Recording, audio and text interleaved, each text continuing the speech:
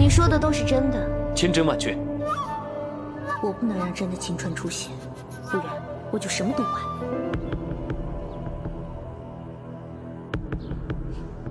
世上怎么会有人跟我长得一模一样呢？会不会有什么阴谋啊？那臣弟就不得而知了。不如我们先去看看，万一有什么阴谋，我们也可以灭其于无形，免得惊动了皇阿玛，对我跟八阿哥都不好。你说呢？八嫂说的有道理，我带你去。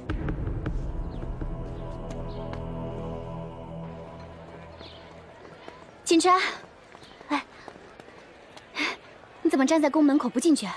先不说这个了，我有一件非常重要的东西要交给你。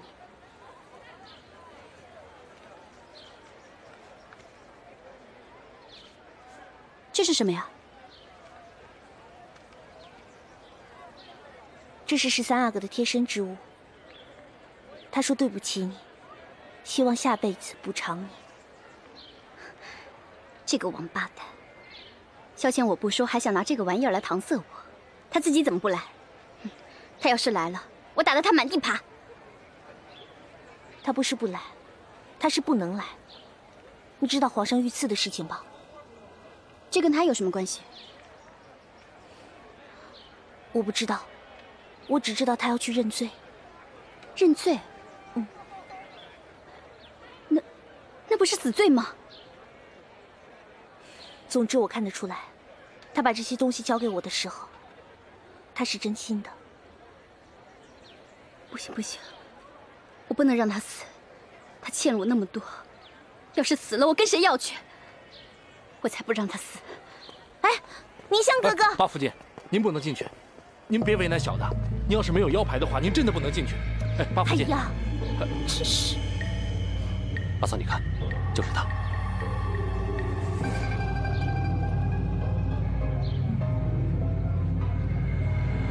怎么会有2个八福晋呢？大胆妖女，居然敢冒充我！两人呢？把他给我抓起来！哎，放开我！我才是晴川！你放开我！大胆妖女，到现在还敢口出狂言，真是该死！把他给我压下去，听候发落。这，走！放开我！放开我！快走！我才是晴川！你放开我！放开！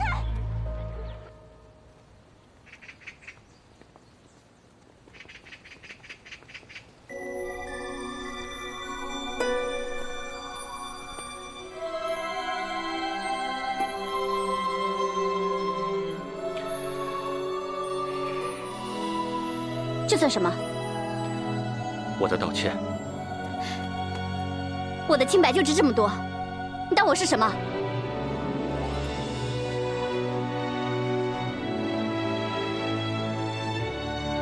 这是我额娘留给我的东西，对我来说最为珍贵。除了它，我一无所有。错，你还有你的一生。我的一生，我的一生将会在黑暗中度过了。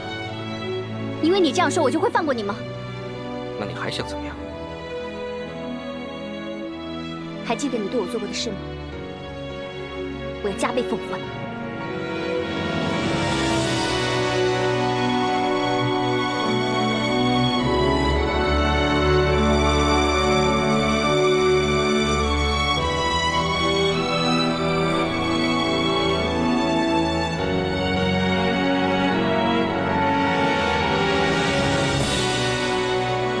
你知道我最擅长的是什么？是点灯。小时候，额娘在帐篷里面绣花，我就在旁边给她点灯。每次我点的灯都会烧得很旺，把整间屋子都给照亮了。以后，我也要在你身边点灯。就算在黑暗里，你也别想逃开。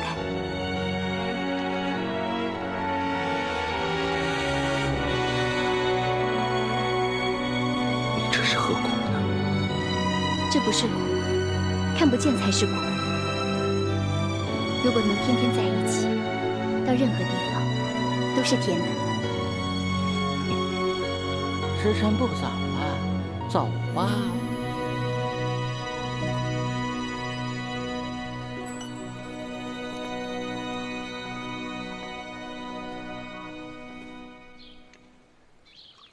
八哥自从成亲之后，就很少跟我们在一起喝酒了。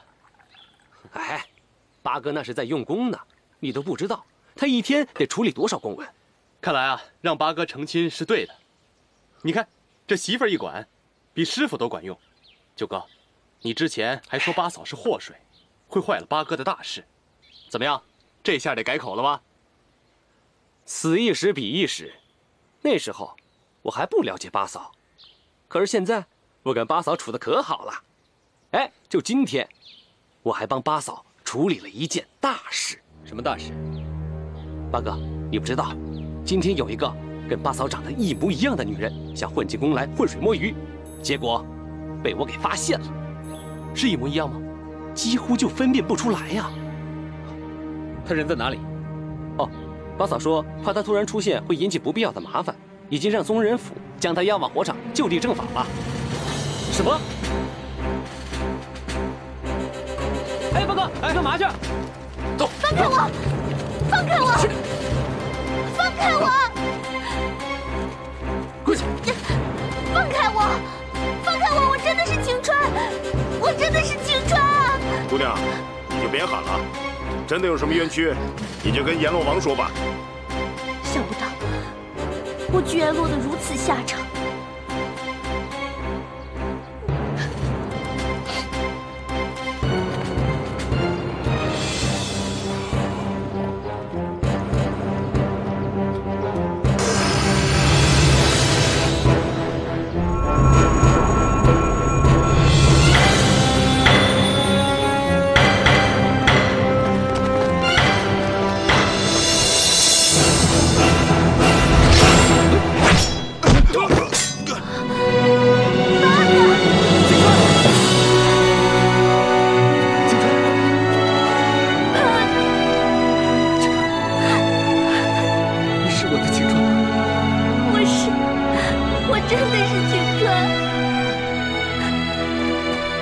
八哥，你别听他胡言语，八嫂好好在宫里待着呢。这个女人来历不明，断然不能留。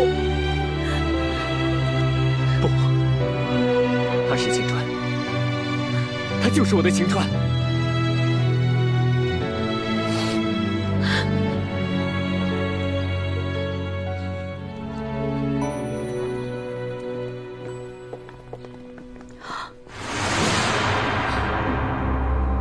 真是一模一样的。你们说，你们有什么证据可以证明自己是真的晴川？臣妾伺候八阿哥已经有一段时间了，所以我想请问这位姑娘，你知道八阿哥身上有哪些特征吗？喂，我新婚前一夜就被你抓走了，我哪知道这么多啊？真会狡辩，额娘，你一定一眼就能看得出来谁是真的晴川吧？梁妃娘娘，我有一些话要跟你说，过来吧。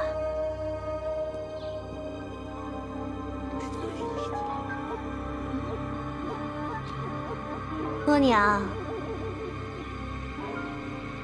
我也有一句话想要跟您说。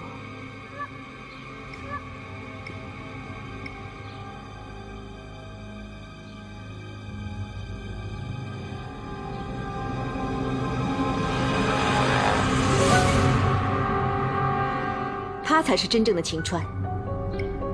两人呢？把这个冒充八福晋的女人给我押下去关起来，明天一刀处决。我才是晴川，我才是晴川，我才是晴川，我是晴川，我是晴川。八阿哥，救我！额娘，刚才那个真的不是晴川吗？本宫确定。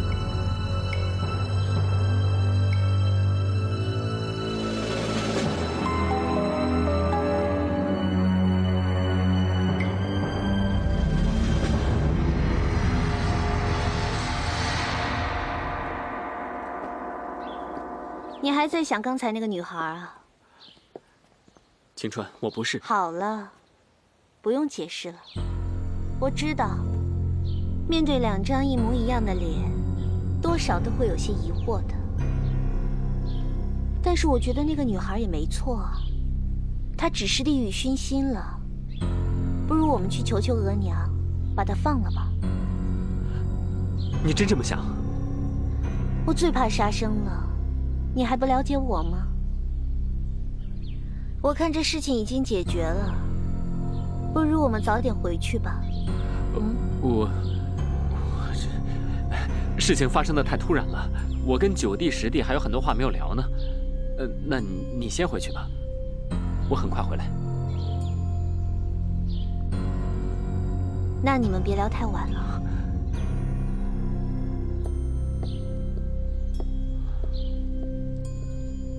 哎，八哥，你想什么呢？哎，我也不知道为什么，我老觉得眼前这个人不是晴川，刚刚那个才是。我也这么觉得，而且你们没有发现吗？八嫂跟以前有很多地方不一样。况且，我觉得刚才那个人的感觉更像是以前的晴川。哎，如果真是这样的话，那可就糟了。老九，你鬼主意最多，你赶紧帮我想想办法。哎呀，哎，除了咱们之外，还有一个人跟晴川待的时间最长。皇阿玛。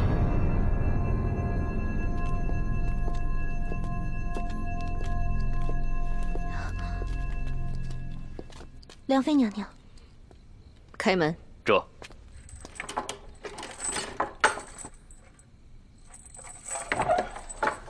下去吧。这。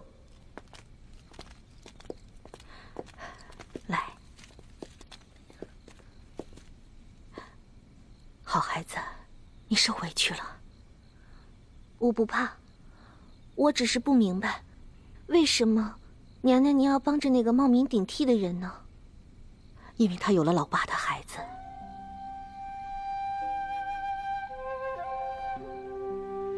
原来如此。你放心吧，本宫不会叫你受委屈的。明天本宫会命人偷偷的把你送出宫去，找个地方先安置下来，等那个女人生了孩子之后再做处置。是。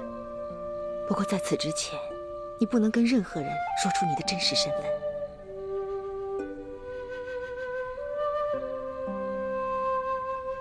奴婢都听娘娘的。可怜的孩子，你真是命苦。要是在21世纪，怎么样都是家里的心肝宝贝啊！对不起。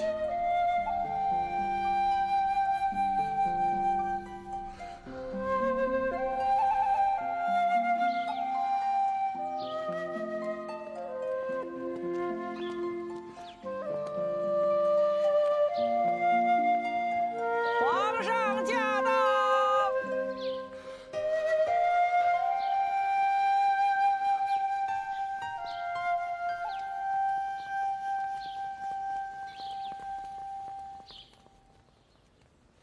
参见皇上。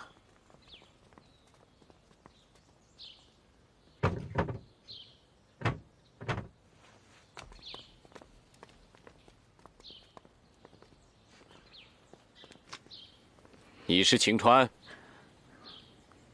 在此之前，你不能跟任何人说出你的真实身份。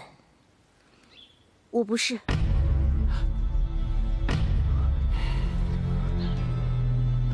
你不是说你是晴川吗？为什么又不承认了？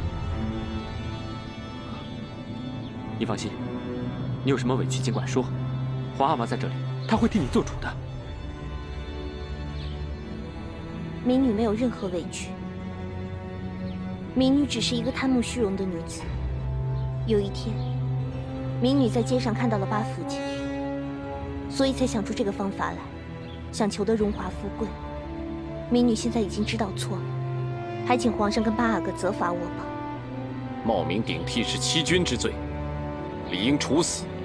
你们怎么还给他准备马车？是梁妃娘娘安排的。她说这名女子身世可怜，做错了事也是万不得已的，不如送她回乡，给她一条生路。我有国法，家有家规，要这样处置的话，皇家的威仪何在？李德全，在。拉出去砍了。不，皇阿玛，这来人！皇阿玛，皇阿玛，不是这样的。景川，你快告诉皇阿玛，皇阿玛不是这样的。景川，你说句话呀，景川！爸，放手，爸爸！景川，你说句话！景川，景川，景川！爸爸！爸爸！老爸！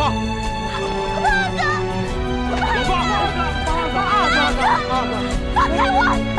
爸爸，快点，穿太医！老爸，怎么样？回皇上话，bug是得了很严重的瘟疫，应该立刻隔离，不然稍有不慎就会传染给别人。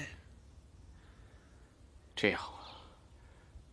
你们太医院的人留在这里伺候，所有人下去，将这里划为疫区。这，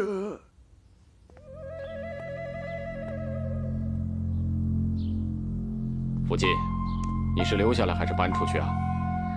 回皇上的话，按理说，儿臣确实应该留下来，但是，儿臣现在毕竟怀有身孕，自己倒没什么，万一孩子有什么损伤，儿臣就万死难辞其咎了，所以还想请皇上恩准，让儿臣搬到额娘那边住一阵子，等bug病好了再搬回来。好，就依你的意思办。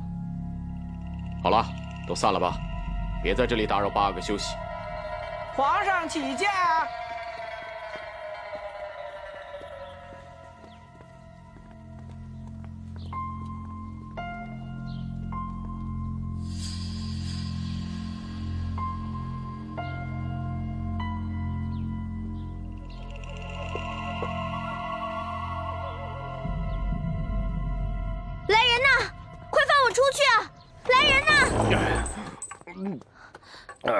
别叫了，别叫了，叫也没人，都出去喝酒去了。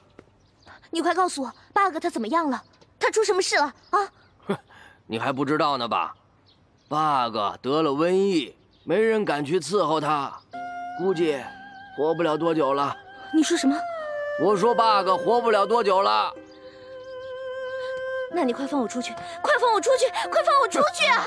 你开玩笑呢吧？到了这儿，没皇上的旨意，谁敢放人出去？你快放我出去！放我出去啊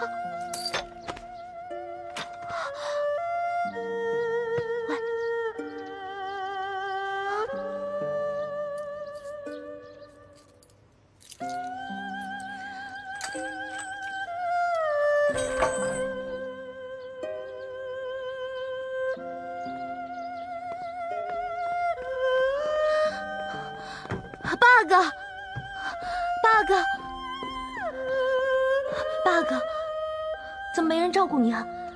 你怎么样了 ，bug？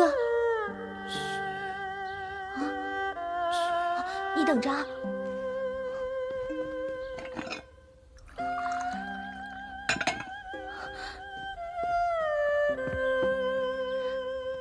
来，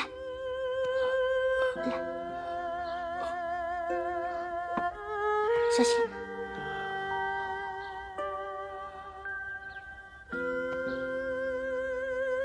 青春，你来了。我来了。你不怕我的病传染给你吗？傻瓜，你是我最重要的人。如果你不在，我自己活着也没意思。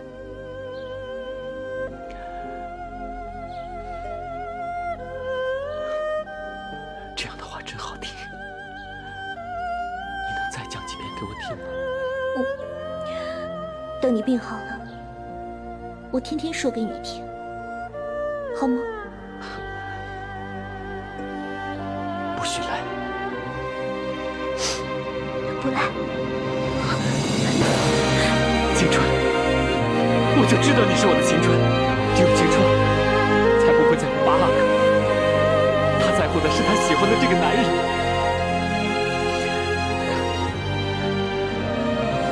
皇上驾到！还是老八有办法呀。奴婢参见皇上。平身。这到底怎么回事啊？哈，这是老八设的局。那八哥的病也是假的，要不然你怎么能顺利的走出宗人府，又能顺利的走到这里来呢？原来是这样。静川，虽然我不知道你为什么要隐瞒自己的身份，但我不想让你吃苦，你明白吗？我明白，但是假的晴川她怀孕了，怎么办啊？这个你不用操心，朕自有办法处理。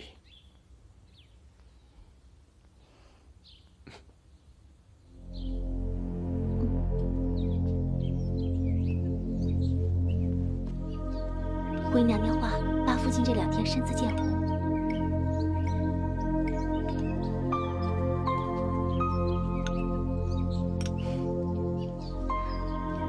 参见两妃娘娘。你来的正好，坐下和本宫吃点东西吧。是。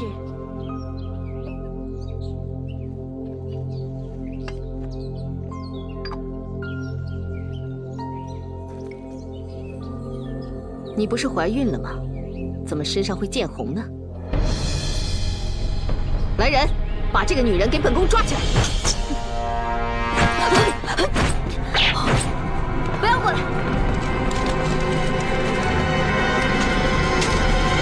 刘宁，不要过来！好，你不要冲动，把剑放下，放下！帮我准备1辆马车，还有1000两银子。等到了安全的地方，我自然会放了梁妃娘娘。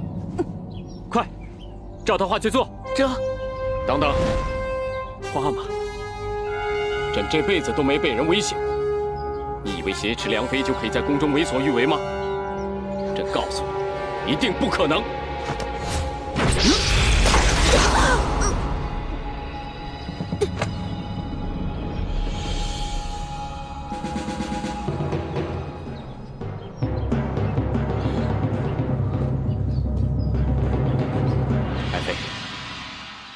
你受惊了。在他心里，皇权终究比女人重要。他都可以不顾我的性命，那我留在这里还有什么意思？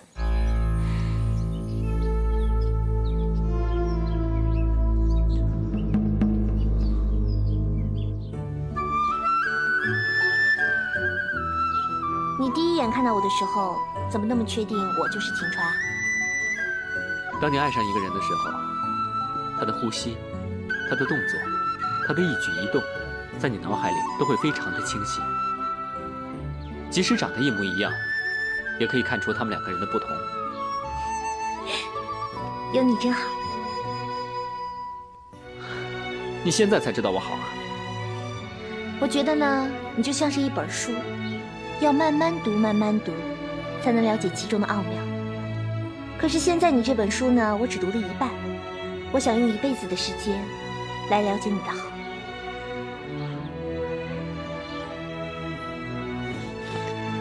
哎，你干什么呀？我想在你身上留个记号，以后不管你走到哪里，我都能找到你。可是你刚才实在是咬得太轻了，这个印记一会儿就消失了。那你咬我，咬得重一点。咱俩又不是狗，干嘛咬来咬去的？就算有一天你走丢了，我也一定找得到你。就像这次我丢了，你也找得到我是一样的。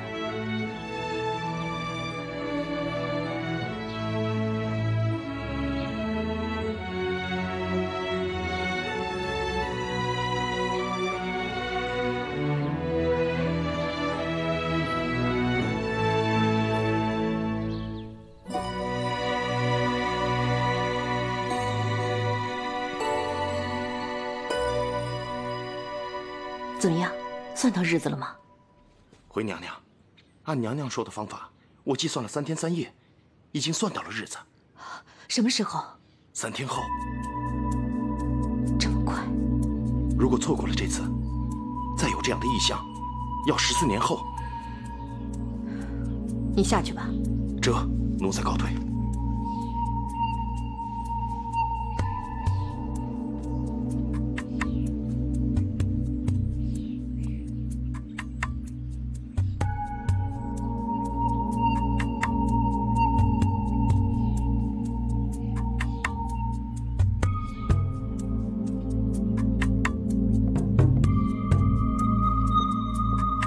参见额娘。晴川，你来的正好，你们都先下去吧。是。你先过来，额娘有事要跟你说。额娘，你说。今天剑已经算过了，3天之后便是9星连珠穿越回现代的日子。额娘已经决定要回去了，你的意思呢？我站在额娘的角度来说，自然希望你留在这儿陪着八阿哥。可是我们都知道历史的结局，你和他不能白头到老。额娘不能那么自私，毁掉你的将来，所以这件事只能你自己决定。如果你决定要走，你就得忘掉这里的一切，把所有的东西当作一场梦。但如果你决定留下，你就好好的过剩下不多的日子。额娘一定会祝福你们的。吩咐你们的事儿都明白了吧？明白了。去吧。这。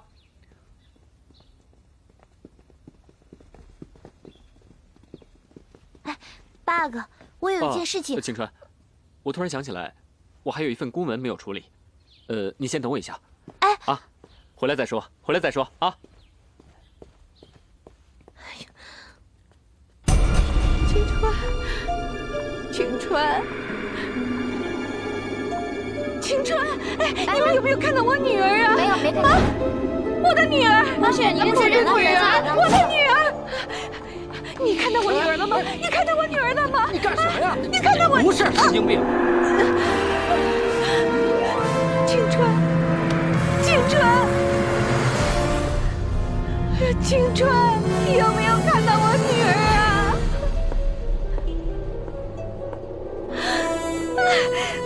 晴川，晴川，晴川，你谁啊？找到你了！不是，我是妈妈，不是，我是妈妈。神经病！晴川，晴川，晴川，妈妈在这里，妈妈在这里，妈妈在这里，妈妈在这里。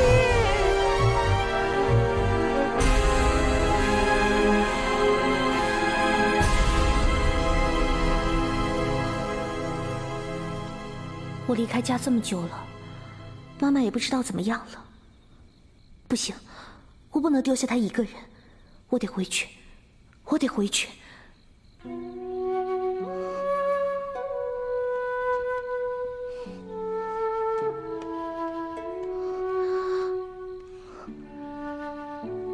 我走了，八阿哥怎么办？他额娘不在了，我又不在了，他会崩溃的。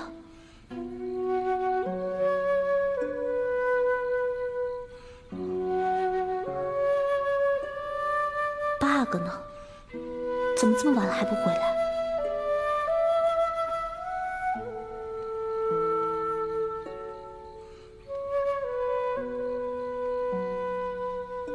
看来南书房的工作把他给牵绊住了。八阿哥要是没有我的话，还能寄情于工作。可是我妈要是没有我的话，那就什么都没有了。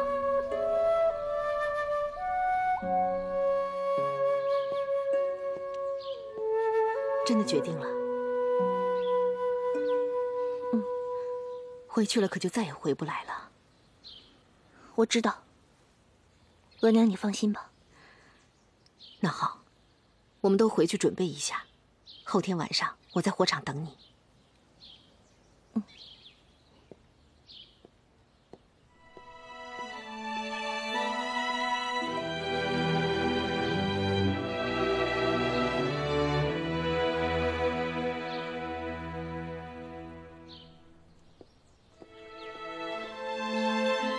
参见八福晋。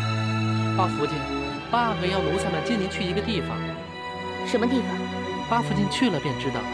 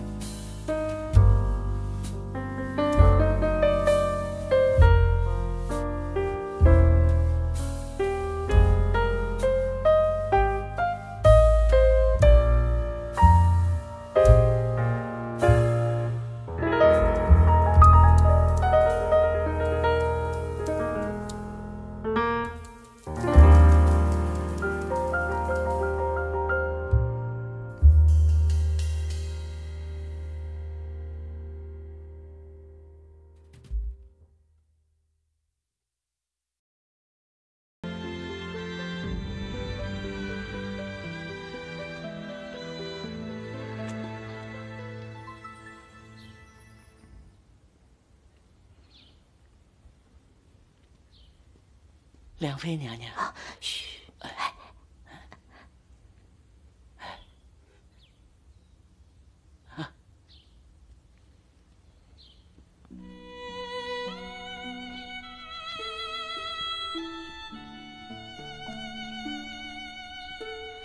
皇上吉祥。哦，爱妃，你来了。皇上，你今天很忙吗？哎呀，今天真的很忙啊，恐怕没办法去你那儿了。你早点歇着吧。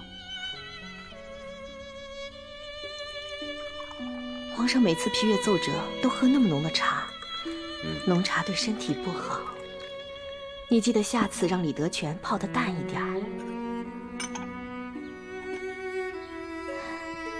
皇上，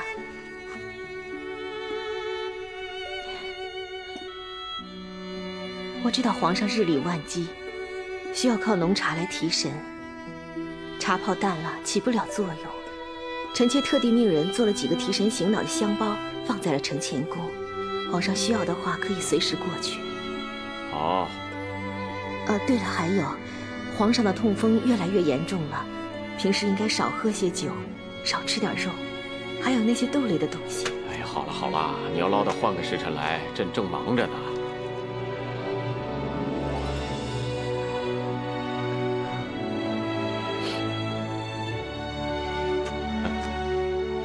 怎么了？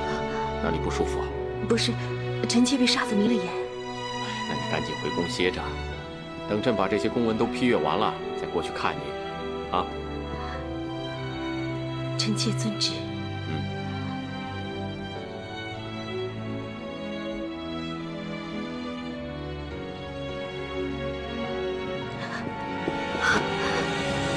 皇上，请您记住，不管臣妾人到哪里，心都是在你这儿的。朕明白了，回去吧。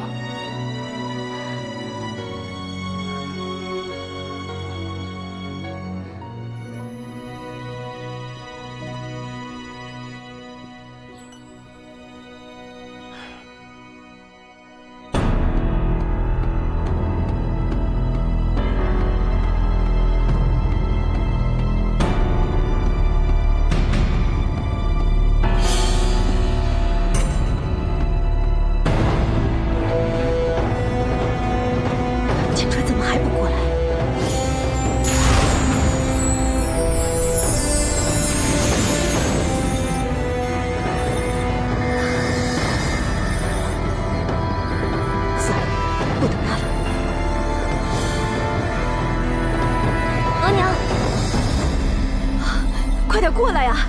再不走就来不及了。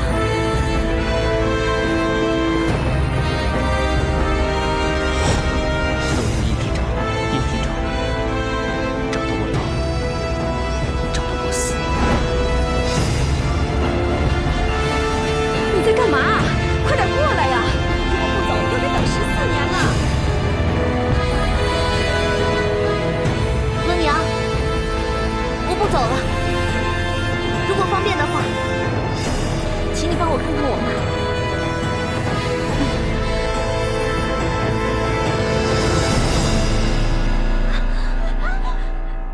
梁妃娘娘。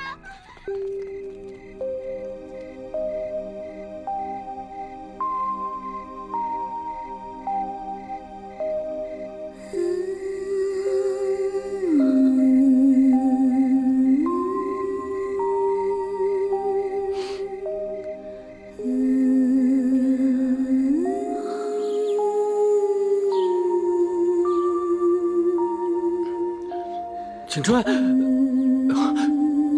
景春，景春，景春，八哥，景春，太好了，太好了！怎么了？我刚刚做了个梦，梦到你忽然不见了，我怎么找都找不到你。景川，你答应我，不要离开我，永远不要离开我。嗯，我答应你，我永远都不离开你。走，我们换衣服去给额娘请安。八哥，怎么了？我有一件事情想跟你说，但是你听完一定要撑住啊。什么事？额娘没了。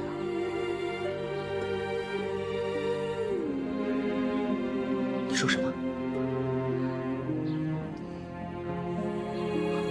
额娘没了，她掉进井里了，所有人都去捞了，可是没捞到。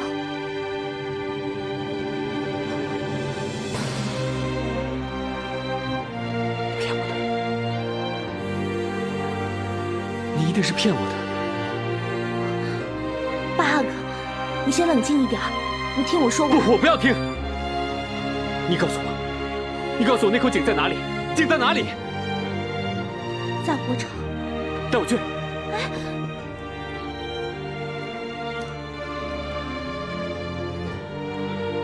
这口井根本没有水，怎么可能淹死人呢？